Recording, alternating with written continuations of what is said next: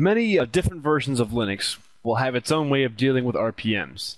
If we have the RPM, the Red Hat Package Manager installed, which most distributions install that by default, we can install it either by double-clicking on it and having the operating system install it itself, or we can open up the command terminal, and I'm going to do it this way just because it's a more universal way to do it.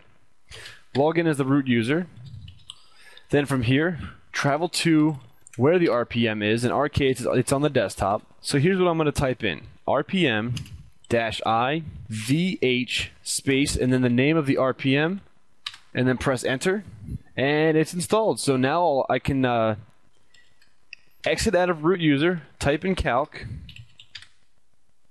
and here is my calculator. Okay. And that is how you install an RPM in Linux.